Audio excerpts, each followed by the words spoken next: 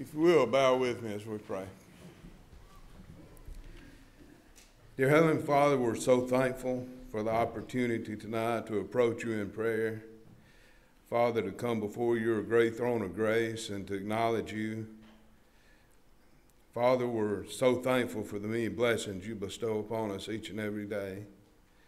Father, for the physical blessings that you give us. But Father, we're so grateful for the spiritual blessings that you give us through Christ. Father, we recognize you as being holy. Father, we recognize your righteousness. We're so thankful, Father, that you love us anyway, despite our sin, despite the things in our life that are amiss, Father, that you love us enough, Father, to send Jesus to save us.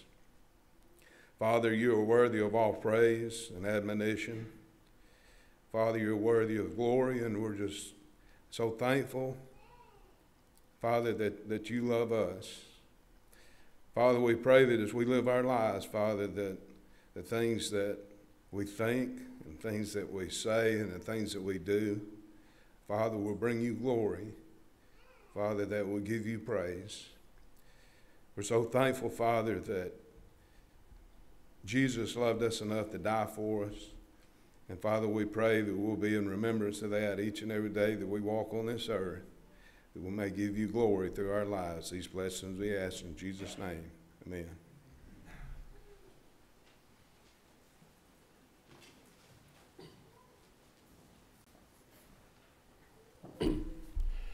I'll be reading from New King James Version, Matthew chapter 7, verses 7 and 8.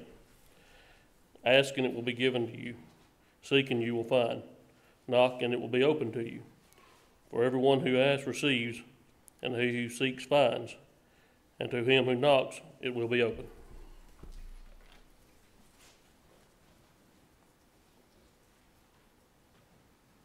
Number 33.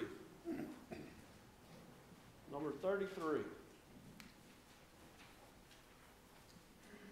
When upon life's billows you are tempest tossed, when you are discouraged thinking all is lost, count your many blessings, name them one by one, and it will surprise you what the Lord hath done.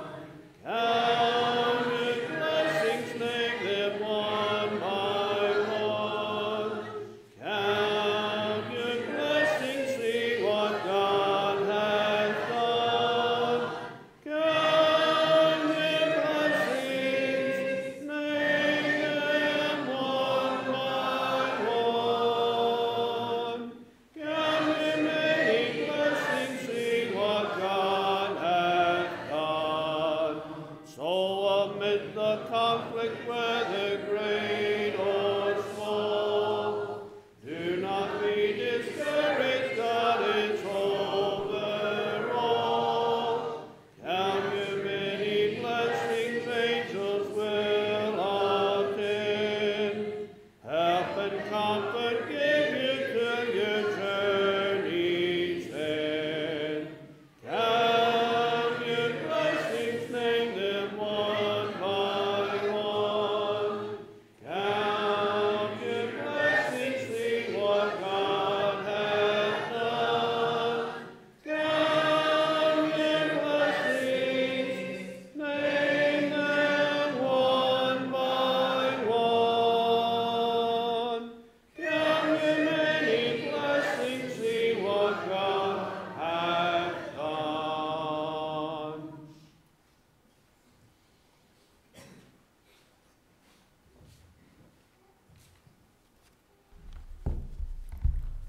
Let us pray.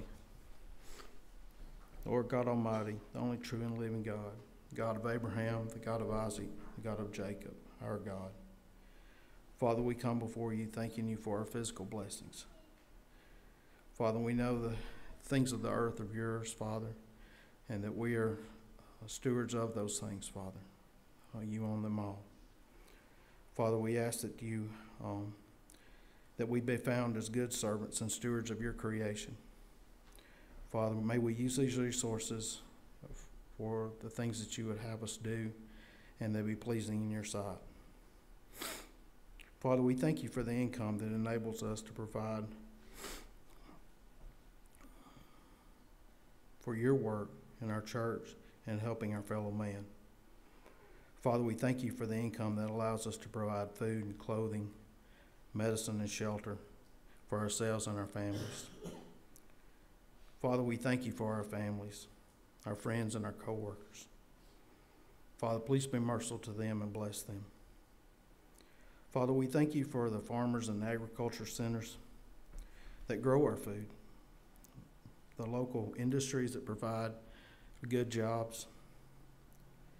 We also thank you for the transportation and the merchants that provide the goods to us. Father, we pray that you will continue to bless them in our community with economic growth into the future. Father, we also thank you for our education centers, for our teachers and the staff, people that care for our children. Father, they impart knowledge and wisdom to our children, that they may be better and productive citizens in our community, Father. Father, we'd ask that you'd also bless and be merciful to them.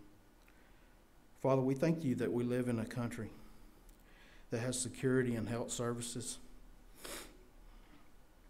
in the form of our military, our police departments, our fire departments, our medical clinics, and our hospitals. Father, the ones that provide these services for us, Father, we ask that you bless and be merciful to them. They serve us on a 24-hour basis.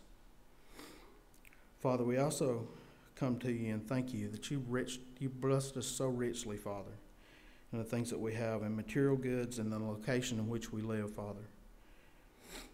May we always praise you for giving us and providing for us these areas and things in our lives and where we live. Father, may we take these things, that we have these resources that we have, Father, that will be an example of what Christian servants and Christian stewards are. And Father, again, I thank you for all these physical blessings. In your Son, Jesus' name I pray. Amen.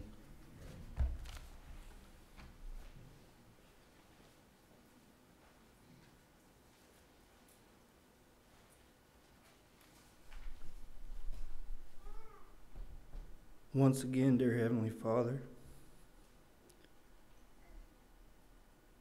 we continue in prayer on a night that I hope will be remembered by many for a long time.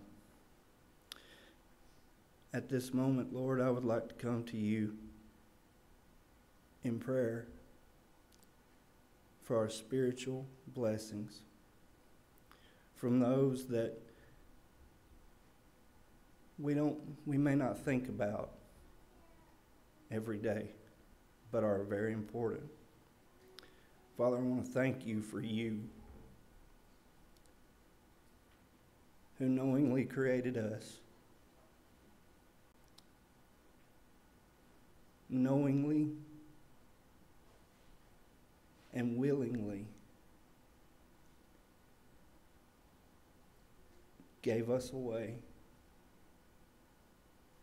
and we still wouldn't do it. So you sent your Son. Thank you, Lord. Thank you for Jesus. Without him, we wouldn't have even church. Without him, we wouldn't have salvation. There would be no faith. All would be hopeless. But you loved us enough in our sins that you wanted to bless us greatly with his coming for us. So I thank you for that. I want to thank you for the church and what it means to me. And not just to me, but hopefully to everyone here. That it's a great place to remember your promises. your statutes, your ways. That we would forget ours sometimes and get our minds focused on you. I thank you for that. I thank you for forgiveness, God.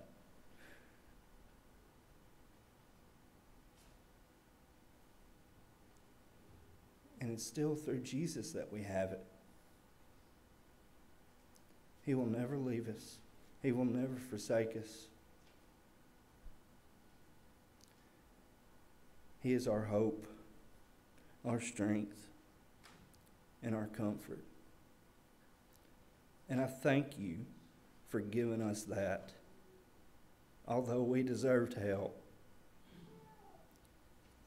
You are giving us a home in heaven, which we do not deserve.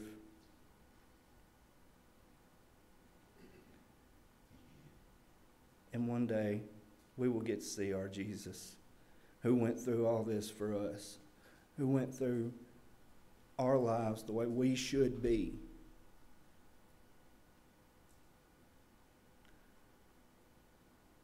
So we can see him. I thank you, Lord. And continue just giving us these spiritual blessings day after day and reminding us of those, that we would have peace with you and comfort. This prayer I ask in Jesus' name. Amen.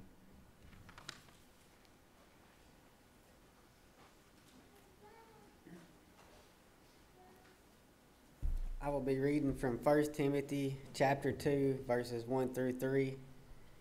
I exhort, therefore, that first of all supplications, prayers, intercessions, and giving of thanks be made for all men, for kings and for all that are in authority, that we may lead a quiet and peaceable life in all godliness and honesty. For this is good and acceptable in the sight of God our Savior.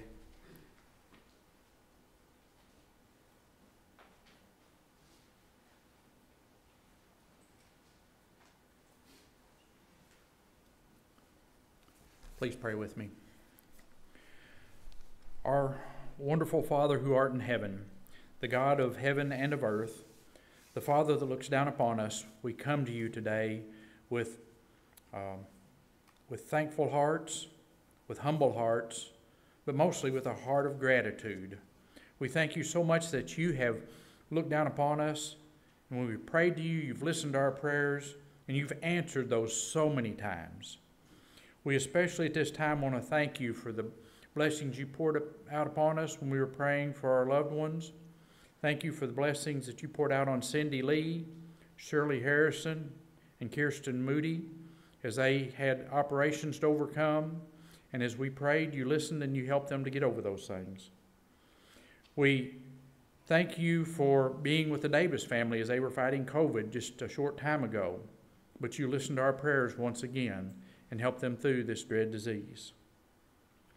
I want to thank you for all that you've done to bless Gene Hester when we've come to you on his behalf. And we thank you so much for him and the many decades he shows of devotion to you.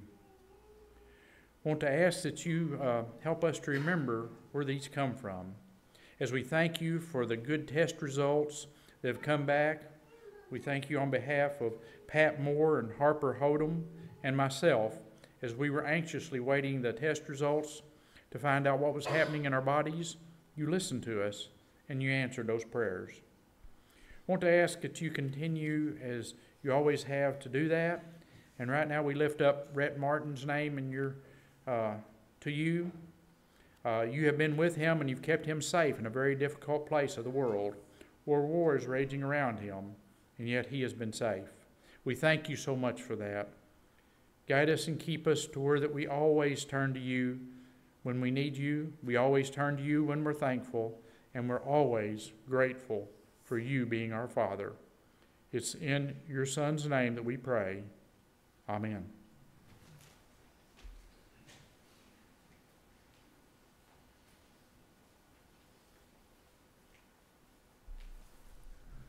Let us pray. Heavenly Father, we're thankful for this prayer meeting and all the prayers that are being lifted up to you. And we're thankful for the blessing of prayer, that we could reach your throne of grace through our Lord and Savior, to be able to ask of our needs and the needs of others.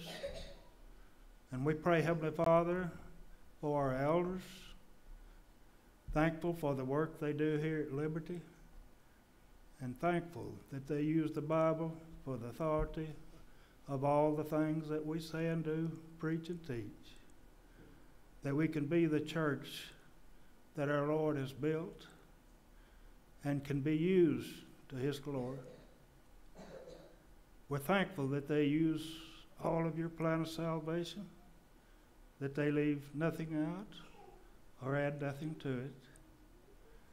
We're thankful for the leadership they provide for us. We're thankful for the help they provide for us and being able to reach our ultimate goal when this life is over. And we thank you for them. And we pray, Heavenly Father, for our deacons and the office they hold in serving the Lord's church and supporting the elders and seeing that all things are done in order, that the Lord's church might be able to do the work that you need for it to do, to be able to reach lost souls and to strengthen the congregation through their work. And we thank you for them. And we pray, Heavenly Father, for all our teachers and those who teach and preach your word. We know, Heavenly Father, that they're essential for our spiritual growth and well-being. And we're thankful for the years of preparation and study they have made to teach your word. And we're thankful for the many lessons they have been able to teach us over the years that has blessed our lives and made us a better people for our community. But most of all, Heavenly Father, we thank you for the people that they've been able to lead to the Lord through your word, that they can be saved. And we know that there's no greater thing that a person can do for another is to lead them to the Lord, to be saved. And we thank you for them and all the work that they do. And we pray, Heavenly Father, for our country, thankful to live in this country where we can follow our faith without interference. And we thank you for our government and all our leaders. Thankful for our local leaders. Thankful for all they do to help us to live a quiet and peaceful life. And we know that you have asked us to pray for them. And we thank you for them. And we pray, Heavenly Father, for the world government. Pray that we might always be able to find common ground, to be able to live together in spite of all our culture and different way of living. And we pray, Heavenly Father, that we might always have peace, that we can use the blessings that you have blessed us with. We just thank you for caring. In Jesus' name we pray. Amen.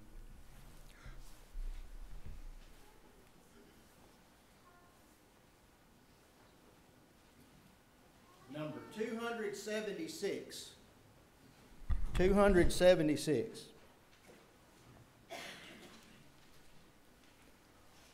O land of rest for thee, I sigh, when will the moment come when I shall lay my armor by and dwell in peace at home?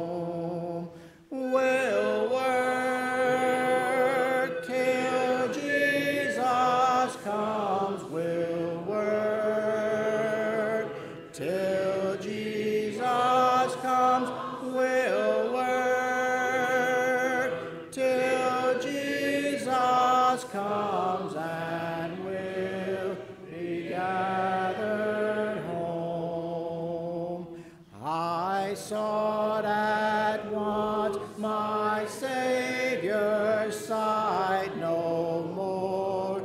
My steps at Rome, with him I'll break the tide and reach my heavenly home.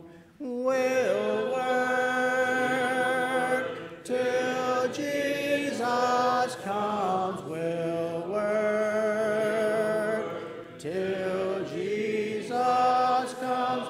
We'll work till Jesus comes, and we'll be gathered home.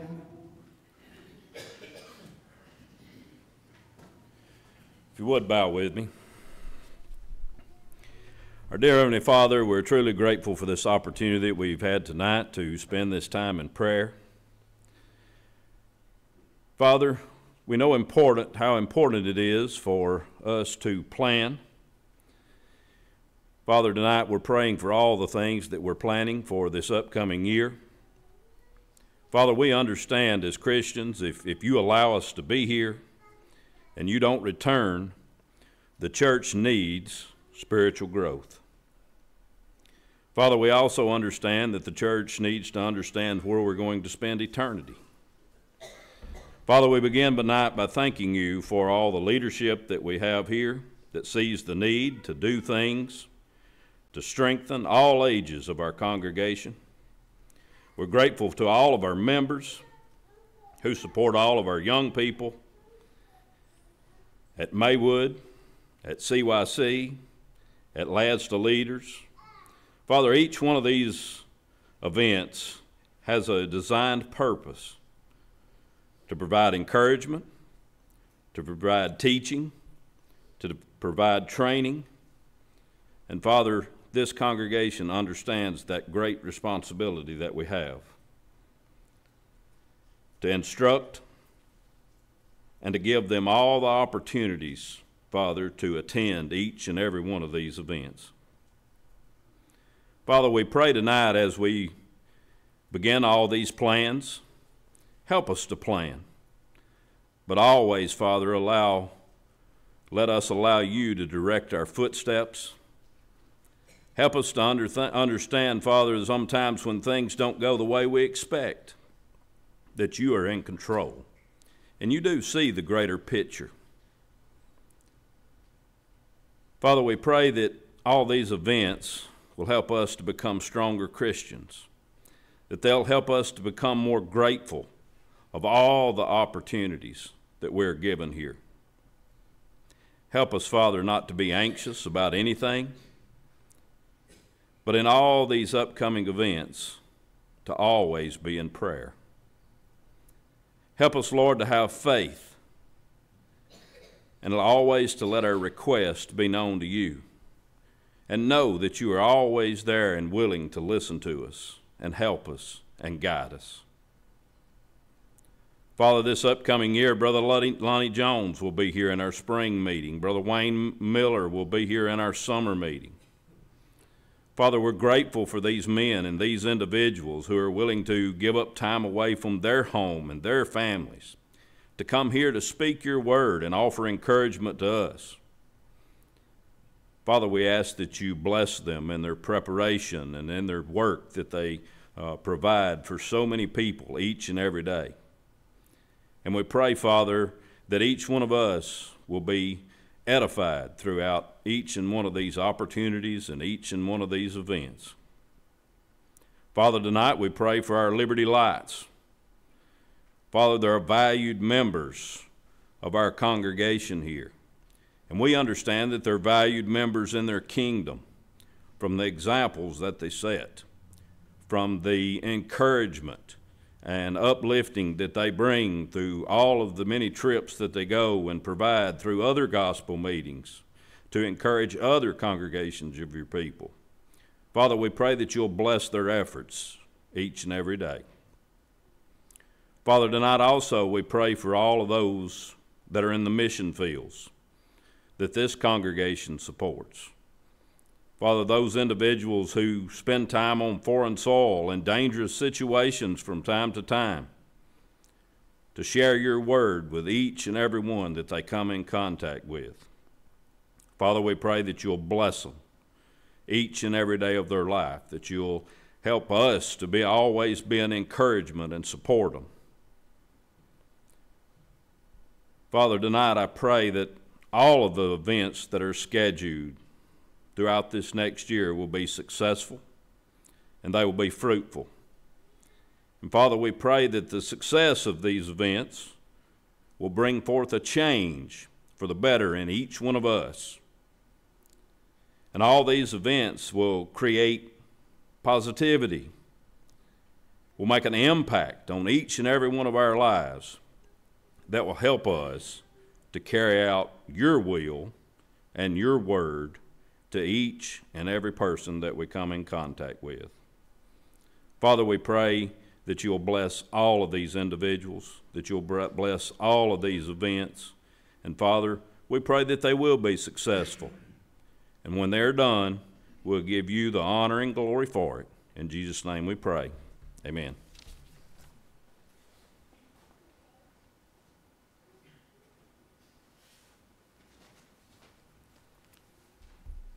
I'll be reading from Ephesians chapter 3, verses 20 through 21 in the English Standard Version. Now to him who is able to do far more abundantly than all that we ask or think, according to the power at work within us, to him be glory in the church and in Christ Jesus throughout all generations, forever and ever. Amen.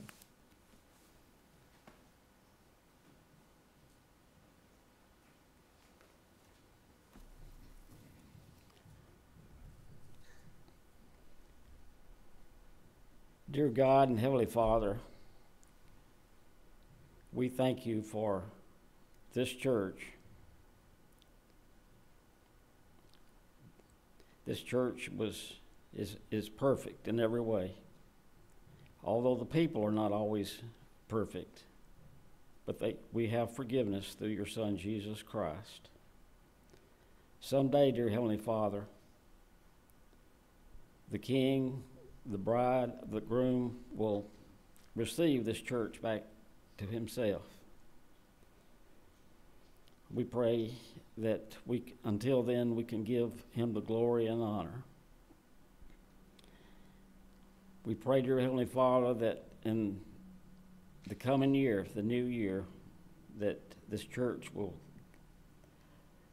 give praise and honor to you, and that we'll have a zealous spirit, a spirit according to knowledge. Holy Father, it's possible to be zealous and still be lost. But if we base it upon your word, the true word, that all will be right with you. We thank you, dear Heavenly Father, for giving us protection. We thank you for this country that we live in, and we pray that we can do our part to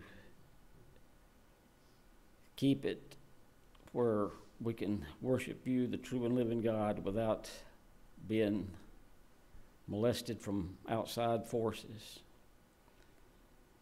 We thank you for all that you do for us. We thank you for your protection. And we pray that we'd have a better understanding of you, Lord, that we would have the faith that we need to sustain us. And we pray that we would meditate upon you from the time that we awaken to the time that we go back to bed. We pray that you will be on our minds, because that's the only true thing that has value. We thank you, dear Heavenly Father, for your Son, Jesus Christ, who lived perfectly on this earth. We thank you for the scheme of redemption to redeem us back to you, Holy God, through him. And we pray that we do those things through faith and obedience to the gospel to return back to you. Holy Father, we pray that you'll always be with us, forgive us of our sins, and we pray that we always acknowledge those things. In your Son Jesus' holy and righteous name we pray. Amen.